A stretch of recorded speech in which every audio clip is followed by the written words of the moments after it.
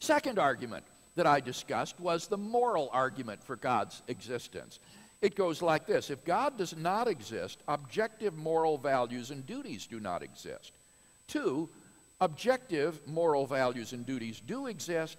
3, therefore, God exists. Now, what makes this little argument so powerful is that it's not only logically ironclad, but also that people generally believe both of its premises. In fact, Dawkins himself appears to be committed to both of its premises. With respect to premise 1, Dawkins informs us, and I quote, "There is at bottom no design, no purpose, no evil, no good, nothing but pitiless indifference. We are machines for propagating DNA. It is every living object's sole reason for being." But although Dawkins says that there is no evil, no good, nothing but pitiless indifference, the fact is that Dawkins is also a stubborn moralist. For example, he declares himself mortified that the Enron executive, Jeff Skilling, regards Dawkins' book, The Selfish Gene, as his favorite book because of its perceived social Darwinism. Dawkins calls compassion and generosity noble emotions. He denounces the doctrine of original sin as morally obnoxious.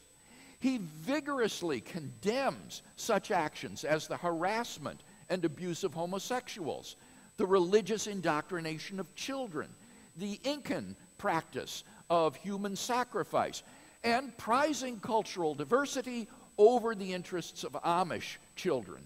He even goes so far as to offer his own revised version of the 10 Commandments as a guide for moral behavior, all the while marvelously oblivious to the contradiction with his own stated ethical subjectivism. So it is remarkable that Dawkins seems to be committed to both of the premises of the argument.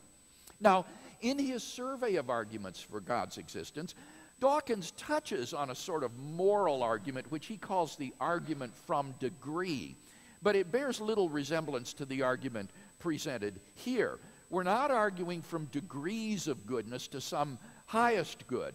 Rather, we're arguing from the objectivity of moral values and duties to their foundation in reality. And Dawkins himself does seem to believe in the existence of objective moral values and duties. It's hard to believe that all of Dawkins' heated moral denunciations and affirmations are really intended to be no more than his subjective opinion, as if to whisper in aside, I don't really think that homosexual discrimination or child abuse are wrong. It's just my opinion. Do whatever you want. It doesn't matter. There's no moral objectivity. The problem is, however, that the affirmation of objective moral values and duties is incompatible with his atheism. For on naturalism, we're just animals, and animals are not moral agents. On the atheistic view, human beings are just animals, and animals have no moral obligations to one another. When a lion kills a zebra, it kills the zebra, but it doesn't murder the zebra. When a great white shark forcibly copulates with a female, it forcibly copulates with her, but it does not rape her, for there is no moral dimension to these actions. They are neither prohibited nor obligatory.